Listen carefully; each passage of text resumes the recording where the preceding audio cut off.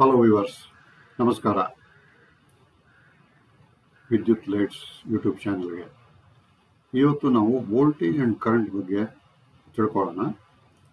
Voltage and current ಅಂದರೆ ಏನು, ಹೆಂಗೆ ಅದು ಯೂಸ್ ಆಗುತ್ತೆ ಎಲೆಕ್ಟ್ರಾನಿಕ್ ಸರ್ಕ್ಯೂಟ್ಸಲ್ಲಿ. ಬೇಸಿಕಲಿ ಅಲ್ಲಿಂದ ಶುರು ಆಗಬೇಕು. ಯಾಕಂದರೆ ನಮಗೆ ಪವರ್ ಬೇಕಂದರೆ voltage and current concept ಗೊತ್ತಿರಬೇಕಾಗತ್ತೆ. So relationship between voltage and ಕರೆಂಟ್ನ ನೋಡೋಣಂತೆ. Voltage can exist without current, but current cannot be there without voltage. ಅಂದರೆ ಇವಾಗ ನೋಡಿ, ಯಾವುದಾನ ಒಂದು ಸರ್ಕ್ಯೂಟಲ್ಲಿ ನೀವು ವೋಲ್ಟೇಜ್ ಅಂದರೆ ನೀವು ಯಾವುದಾನ ಒಂದು ಬ್ಯಾಟ್ರಿನೋ ಪವರ್ ಸಪ್ಲೈ ಯಾವುದೋ ಒಂದು ಹಾಕಿಬಿಟ್ರೆ ಅಲ್ಲಿ ನಿಮಗೆ ವೋಲ್ಟೇಜ್ ಇರುತ್ತೆ. ಆ ವೋಲ್ಟೇಜ್ ನಿಮಗೆ ಯಾವಾಗ ಯೂಸ್ ಆಗುತ್ತೆ, ಕರೆಂಟ್ ಫ್ಲೋ ಆಗೋದು ಯಾವಾಗ ಅಂದರೆ ಅದು ಸರ್ಕ್ಯೂಟಲ್ಲಿ ಬರಬೇಕು. ಅಂದರೆ through A switch it should be, say for example, to be connected to A bulb and other end should be completed. ಇದಕ್ಕೆ ಸರ್ಕ್ಯೂಟ್ ಅಂತೀವಿ. ಸೊ ಕರೆಂಟ್ ಯಾವಾಗ ಫ್ಲೋ ಆಗುತ್ತೆ, ಈ ಸರ್ಕ್ಯೂಟ್ ಕಂಪ್ಲೀಟ್ ಆಗಿ ಸ್ವಿಚ್ನ ಕ್ಲೋಸ್ ಮಾಡ್ತಾರೆ. ಬಟ್ ಸ್ವಿಚ್ ಓಪನ್ ಆದಾಗ voltage open ಆಗಿರುತ್ತೆ. Voltage is independent of current. So current voltage ಇಂದ ಇದೆ ಹೊರತು ವೋಲ್ಟೇಜ್ ಕರೆಂಟ್ ಇಂದ ಇಲ್ಲ. So current is simply the flow of electrons. ಅಂದರೆ ಇವಾಗ ನಿಮಗೆ ಫ್ಲೋ ಆಫ್ ಎಲೆಕ್ಟ್ರಾನ್ಸ್ ಒಂದು ಕಡೆಯಿಂದ ಇನ್ನೊಂದು ಕಡೆ ಹೋಗೋದು, ಅದು ಬಿಕಾಸ್ ಆಫ್ ನಿಮ್ಮ ಮೆಟೀರಿಯಲ್ ಅಲ್ಲಿ ನಿಮಗೆ ಹೋಲ್ಸ್ ಮೂವ್ಮೆಂಟ್ ಆಗುತ್ತೆ. ಈ ಹೋಲ್ಸ್ ಮೂವ್ಮೆಂಟ್ ಅಂದರೆ ಅಥವಾ ಈ ಎಲೆಕ್ಟ್ರಾನ್ಸ್ ಮೂವ್ಮೆಂಟ್ ಅಂದರೆ ಏನು ಅನ್ನೋದನ್ನು ತಿಳ್ಕೊಳ್ಳೋಣ.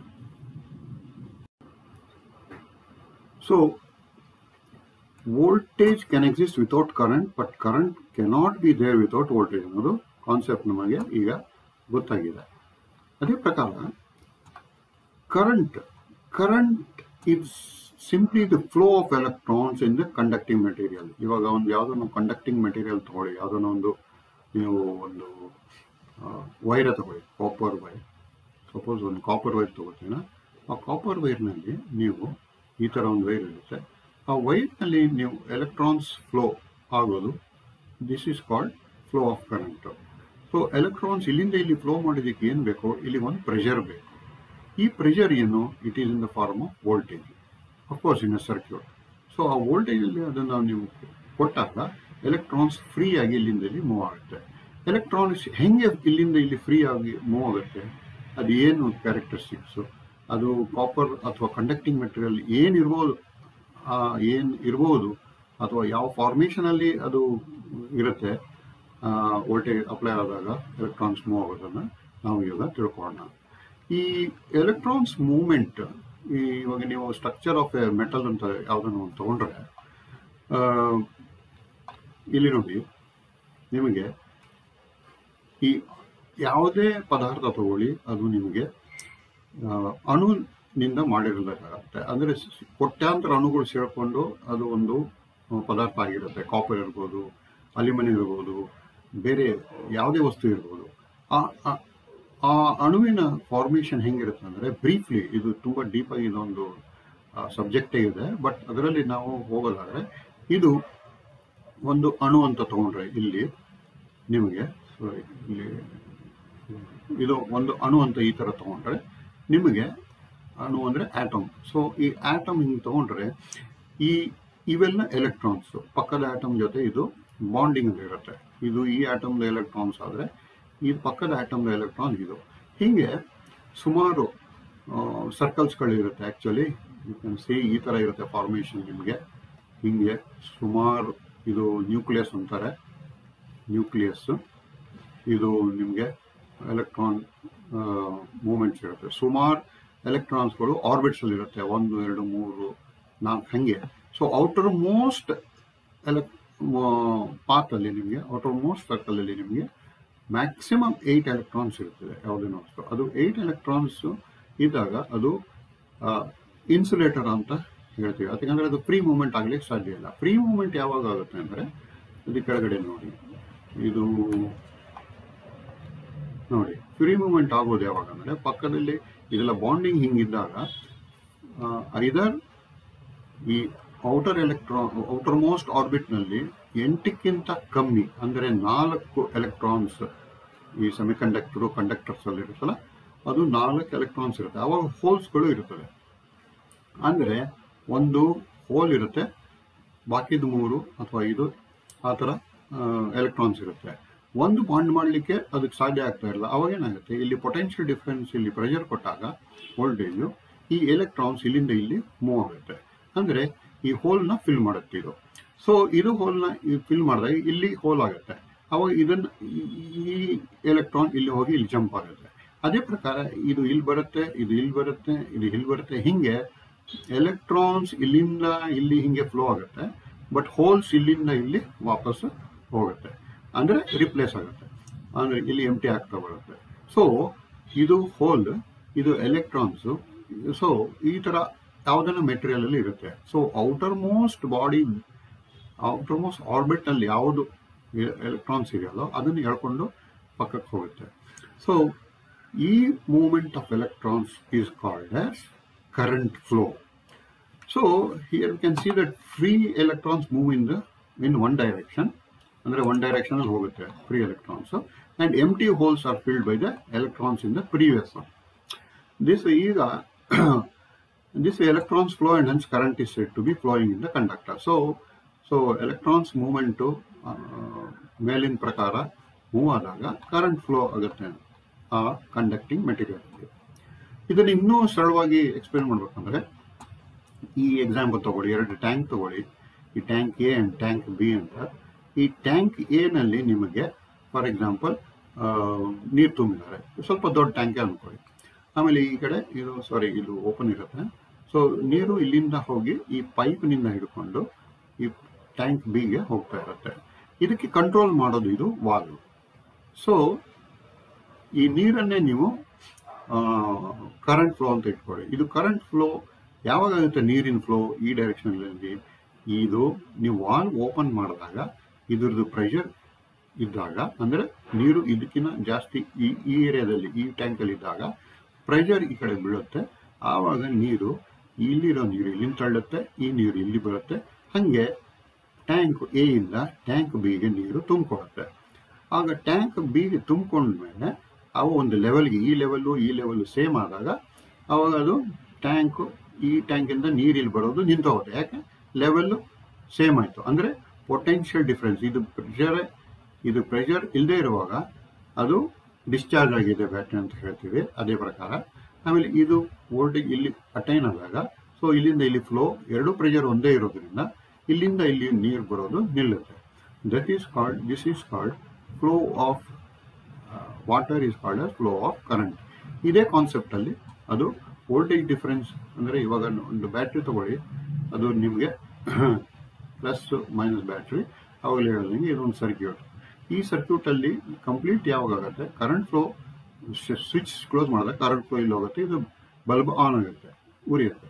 ಇದು ಯಾಕಂದ್ರೆ ಇದು ಎಲೆಕ್ಟ್ರಾನ್ಸ್ ಇಲ್ಲಿಂದ ಹೋಗಿ ಇಲ್ಲಿ ಸೇರ್ಕೊಳ್ಳುತ್ತೆ. ಇದು ನೆಗೆಟಿವ್ಲಿ ಚಾರ್ಜ್, ಹಿಂಗೆ ಅಟ್ರಾಕ್ಟೆಡ್ ಬೈ ಪಾಸಿಟಿವ್ ಈ ಕಡೆ ಹೋಗಿ ಹೋಗಿ ಹೋಗಿ ತುಂಬ ಹೊತ್ತು ಹಿಂಗೆ ಆನ್ ಅಲ್ಲೇ ಇಟ್ಟರೆ, ಸೊ ಒಂದು ಟೈಮಲ್ಲಿ ಅದು ಸುಮಾರಾಗಿ ಎಲೆಕ್ಟ್ರಾನ್ಸ್ ಎಲ್ಲ ಖಾಲಿಯಾಗಿ ಇಲ್ಲಿ ಜಮಾವಣೆ ಆಗಿಬಿಡುತ್ತೆ. ಅಂದರೆ ಇದ್ರ ವೋಲ್ಟೇಜ್ ಆಲ್ಮೋಸ್ಟ್ ಸೇಮ್ ಆಗಿಬಿಡುತ್ತೆ. ಇದ್ರದ್ದು ಎಲೆಕ್ಟ್ರಾನ್ಸ್ ಲೆವೆಲ್ ಆಲ್ಮೋಸ್ಟ್ ಸೇಮ್ ಆಗಿಬಿಡುತ್ತೆ. ಆವಾಗ ಇಲ್ಲಿಂದ ಎಲೆಕ್ಟ್ರಾನ್ಸ್ ಫ್ಲೋ ಆಗೋದು ನಿಂತೋಗ್ಬಿಡುತ್ತೆ. ಅದಕ್ಕೆ ನಾವು ಕಂಪ್ಲೀಟ್ಲಿ ಡಿಸ್ಚಾರ್ಜ್ಡ್ ಬ್ಯಾಟ್ರಿ ಅಂತೀವಿ. ಅವಾಗ ಏನು ಮಾಡೋಗುತ್ತೆ, ಬ್ಯಾಟ್ರಿ ತೆಗೆದು ಚಾರ್ಜ್ ಮಾಡಿ ಆಮೇಲೆ ತಿರ್ಗಿ ಹಾಕಬೇಕಾಗುತ್ತೆ. This is in the case of D C current, D C circuit. So the potential difference ಬೇಕು ಕರೆಂಟ್ ಫ್ಲೋಗೆ. ಪೊಟೆನ್ಷಿಯಲ್ ಡಿಫರೆನ್ಸ್ ಇಲ್ಲ ಅಂದರೆ ಕರೆಂಟ್ ಫ್ಲೋ ನಿಂತು ಹೋಗ್ಬಿಡುತ್ತೆ, ಎಲೆಕ್ಟ್ರಾನ್ ಫ್ಲೋ ನಿಂತು ಹೋಗ್ಬಿಡುತ್ತೆ. ಜಸ್ಟ್ ಲೈಕ್ ವಾಟರ್, ಆಯ್ತಾ. Similarly, conducting with copper which has electrons to move will make current flow when voltage is applied. ಇದೆ ಅವಾಗಲೇ ಎಕ್ಸ್ಪ್ಲೇನ್ ಮಾಡೋದಲ್ಲ, ಇದೇ ಈ ಸರ್ಕ್ಯೂಟ್ ಅಲ್ಲಿ ಹಾಕಿದ್ದೀನಿ. ಇದು ಲೋಡು, ಇದು ಕರೆಂಟು. ಸೊ ಹೋಲ್ ಮೂವ್ಮೆಂಟ್ ಹೆಂಗಿರುತ್ತೆ, hole movement electrons movement ಹಿಂಗಾದರೆ hole movement ಹಿಂಗಾಗುತ್ತೆ. So hole movement is current flow.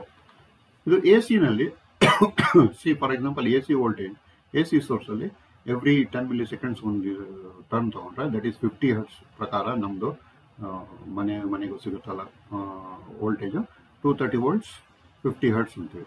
50 hertz ಅಂದರೆ ಅದು 10 milliseconds ಒಂದು ರೌಂಡ್ ತಿರುಗುತ್ತೆ. 1 ಸೆಕೆಂಡ್ಗೆ 50 hertz ಅದು ತಿರುಗಬೇಕು ಜನರೇಟರ್. ಸೊ ವೋಲ್ಟೇಜ್ ಇಲ್ಲಿ ಸಿಗುತ್ತೆ. ಸ್ವಿಚ್ ಕ್ಲೋಸ್ ಮಾಡಿದಾಗ ಇದು ಬಲ್ಬ್ ಗ್ಲೋ ಆಗುತ್ತೆ. ಎ ಸಿನಲ್ಲಿ ಹೇಗಂದರೆ ಕರೆಂಟ್ ಹಾಫ್ ಸೈಕಲ್ ಇಲ್ಲಿಂದ ಮೂವ್ ಆಗುತ್ತೆ, ಹಾಫ್ ಸೈಕಲ್ ಇಲ್ಲಿಂದ ಮೂವ್ ಆಗುತ್ತೆ. ಇದ್ರ ಬಗ್ಗೆ ಡೀಟೇಲ್ಸ್ ಆಗಿ ಮುಂದೆ ತಿಳ್ಕೊಳ್ಳೋಣ. ಸೊ ಆವಾಗಲೂ ಬಲ್ಬ್ ಗ್ಲೋ ಆಗುತ್ತೆ. ಇದು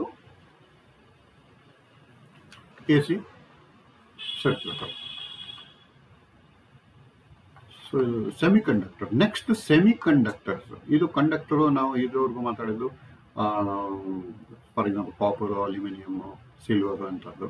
ಈ ಸೆಮಿ ಕಂಡಕ್ಟರ್ ಅಂತ ಇದೆ. ಸೆಮಿ ಕಂಡಕ್ಟರ್ ಅಂದರೆ ಸೆಮಿ ಕಂಡಕ್ಟರ್ ಅಂದರೆ ಅರ್ಧಂಬರ್ಧ ಕಂಡಕ್ಷನ್ ಆಗುತ್ತೆ. ಏನು ಇದರದ್ದು ಪ್ರಾಪರ್ಟೀಸ್ ಅಂದರೆ the conductivity of A semi conductor lies in between that of conduction ಇಂದಿದೆ. ಅಂದರೆ ಇದು ಇನ್ಸುಲೇಟರು ಅಲ್ಲ, ಕಂಡಕ್ಟರು ಅಲ್ಲ, ಇನ್ ಬಿಟ್ವೀನ್ ಕೆಲಸ ಮಾಡುತ್ತೆ. ಇದು ಪ್ಯೂರ್ ಸೆಮಿ ಕಂಡಕ್ಟರ್ಸ್. ಸೊ ಆ pure semi conductors at room temperature ಅಷ್ಟೊಂದು ಕಂಡಕ್ಟಿವಿಟಿ ಇರೋದಿಲ್ಲ. The conductivity ಇನ್ಕ್ರೀಸರ್ with the increase of temperature. ಅದೇ ಅದು ರೂಮ್ ಟೆಂಪರೇಚರ್ನ ಜಾಸ್ತಿ ಸ್ವಲ್ಪ ಹೈಯರ್ ಟೆಂಪರೇಚರಲ್ಲಿ ಸರ್ಕ್ಯೂಟ್ನಲ್ಲಿ ಯೂಸ್ ಮಾಡಿದ್ರೆ ಆವಾಗ ಅದು ಕಂಡಕ್ಟ್ ಆಗುತ್ತೆ, ಆವಾಗ ಕರೆಂಟ್ ಫ್ಲೋ ಆಗುತ್ತೆ. ಜರ್ಮೇನಿಯಮ್ಮು, ಸಿಲಿಕಾನ್ ಅನ್ನೋದು ನಾವು ಈ ಸೆಮಿಕಂಡಕ್ಟರ್ಸ್ ಯೂಸ್ ಮಾಡ್ತೀವಿ. ಸೊ ಅದನ್ನ ಮೇನ್ ಬೇಸ್ ಇಟ್ಕೊಂಡು pure semiconductors germanium, silicon work ಆಗೋದು ಕಷ್ಟ. ಸೊ ಇದು ಲೋ ಇನ್ ಕಂಡಕ್ಷನ್ ಇರುತ್ತೆ, ಅದು ಕಂಡಕ್ಟ್ ಆಗೋದಕ್ಕೆ ಅದು ಕಷ್ಟ ಇರುತ್ತೆ. ಬಟ್ ನಿಮಗೆ if you want that to conduct, so ನಾವೇನು ಮಾಡಬೇಕು, ಅದಕ್ಕೆ ಇಂಪ್ಯೂರಿಟೀಸ್ ಹಾಕಬೇಕು. ಯಾತಕ್ಕೆ? Only few electrons in the outer atoms of the semiconductor ಅಲ್ಲಿ very few electrons will be available for free flow. ಅಂದರೆ ಎಲೆಕ್ಟ್ರಾನ್ಸ್ ಅಷ್ಟೊಂದು ಜಾಸ್ತಿ ಸಿಗೋದಿಲ್ಲ. So when impurities like arsenic R antimony R phosphorus add ಮಾಡಿದಾಗ the pentavalent ಅಂದರೆ ಅದರ nucleus ಇದ್ರೆ ಆಚೆ ಕಡೆ 1, 2, 3, 4, 5 ಎಲೆಕ್ಟ್ರಾನ್ಸ್ ಇರುತ್ತೆ ಬಾಂಡಿಂಗ್ ಅಲ್ಲಿ. ಇದು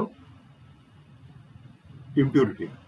like impurity arsenic, antimony R phosphorus ಆದಾಗ ಇದು ಪೆಂಟಾವಲೆಂಟ್ ಇರುತ್ತೆ. ಇನ್ನೊಂದು ನಮ್ಮದು ಸೆಮಿಕಂಡಕ್ಟರ್ ಅಲ್ಲಿ 4 ಇರುತ್ತೆ. ಇದು ಬಾಂಡ್ 4 ಆಗಿಬಿಡುತ್ತೆ, ಬಟ್ ಒಂದು 5ನೇದು ಉಳ್ಕೊಂಡಿರುತ್ತೆ.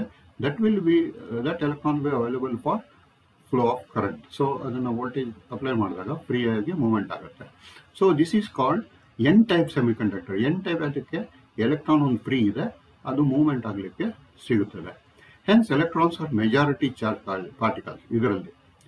ಸೊ ಅಂದರೆ 5 ಎಲೆಕ್ಟ್ರಾನ್ಸ್ ಇರುತ್ತೆ ಪೆಂಟಾವಲೆಂಟ್, ಅದು ಎನ್ ಟೈಪ್ ಸೆಮಿಕಂಡಕ್ಟರ್ ಆಗುತ್ತೆ ಈ ಇಂಪ್ಯೂರಿಟೀಸ್ ಆ್ಯಡ್ ಮಾಡಿದಾಗ. ಅದೇ ಪ್ರಕಾರ ಟ್ರೈವಲೆಂಟ್ impurity germanium R indium R aluminium ಅಂದರೆ ಅದು ಟ್ರೈವಲೆಂಟ್ ಅಂದರೆ ಇದು ನ್ಯೂಕ್ಲಿಯಸ್, ಆಚೆ ಕಡೆ ಬರೀ 3 ಎಲೆಕ್ಟ್ರಾನ್ಸ್, ಔಟ್ಮೋಸ್ಟ್ ಸರ್ಕಲ್ 3 ಎಲೆಕ್ಟ್ರಾನ್ಸ್ ಇದೆ ಅನ್ಕೊಳ್ಳಿ. ಸೊ ಅದು ಬಾಂಡಿಂಗ್ ಮಾಡಿದಾಗ ಇಲ್ಲೊಂದು ಹೋಲ್ ಕ್ರಿಯೇಟ್ ಆಗುತ್ತೆ. ಯಾಕಂದರೆ ಇದು 3 ಇದೆ, ಇದು ಹೋಲ್ ಆಗುತ್ತೆ. ಇದು ಎಲೆಕ್ಟ್ರಾನ್, ಇದು ಎಲೆಕ್ಟ್ರಾನ್, ಇದು electron.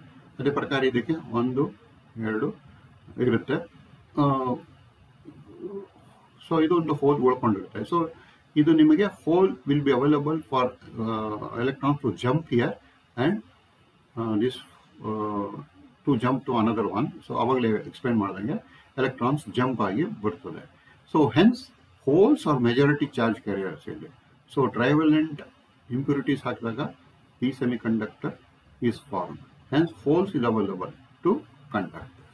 Based on these basics we would further study p-n junction. ಇವಾಗ ಇದೇ ಬೇಸಿಕ್ಸ್ ಮೇಲೆ ನಾವು ಮುಂದೆ p-n junction ಅಂದ್ರೇನು, ವೇರಿಯಸ್ ಸೆಮಿಕಂಡಕ್ಟರ್ ಕಾಂಪೊನೆಂಟ್ಸ್ಗಳೇನು, ಈ ಸೆಮಿಕಂಡಕ್ಟರ್ ಕಾಂಪೊನೆಂಟ್ಸ್ಗಳೆಲ್ಲ ಯೂಸ್ ಮಾಡೋದು p-n ಜಂಕ್ಷನ್ ಇಂದಾನೆ. ಕೆಲವು PNP ಯೂಸ್ ಮಾಡ್ತಾರೆ, ಕೆಲವರು NPN ಯೂಸ್ ಮಾಡ್ತಾರೆ, ಕೆಲವರು ಇದಕ್ಕೆ ಟ್ರಾನ್ಸಿಸ್ಟರ್ಸ್ ಅಂತೀವಿ. ಆಮೇಲೆ ಇನ್ನು ಕೆಲವು PNPN ಯೂಸ್ ಮಾಡ್ತಾರೆ, ಇನ್ನೊಂದು NP ಯೂಸ್ ಮಾಡ್ತಾರೆ. ಇದೆಲ್ಲ SCRs, ಟ್ರಯಾಕ್ಸು ಇದೆಲ್ಲ ಯೂಸ್ ಮಾಡ್ತಾರೆ. This whole movement will happen and this electrons will flow from one end to end. I hope ಇದು ನಿಮಗೆ ತುಂಬ ಉಪಯುಕ್ತ ಆಗಿದೆ ಅಂತ ಅನ್ಕೋತೀನಿ. ಇದ್ರ ಮೇಲೆ ನಾವು ಮುಂದೆ ಡಯೋಡ್ ಅಂದರೆ ಏನು, ಟ್ರಾನ್ಸಿಸ್ಟರ್ ಅಂದರೆ ಏನು, ಪವರ್ ಸಪ್ಲೈ ಏನು, half wave bridge, full wave bridge ಅಂತ ತುಂಬಾ ಮ್ಯಾಟರ್ಸ್ ಇದೆ ತಿಳ್ಕೊಳ್ಳೋದು. ಮುಂದೆ ನಾವು ವಿಡಿಯೋಗಳಲ್ಲಿ ನಿಮಗೆ ತಿಳಿಸ್ತೇನೆ. ಸೊ ದಯವಿಟ್ಟು ನಮ್ಮ ಚಾನಲನ್ನು ಸಬ್ಸ್ಕ್ರೈಬ್ ಮಾಡಿ, ಲೈಕ್ ಮಾಡಿ, ನಿಮ್ಮ ಸ್ನೇಹಿತರ ಜೊತೆಗೆ ಶೇರ್ ಮಾಡಿ. ಧನ್ಯವಾದ.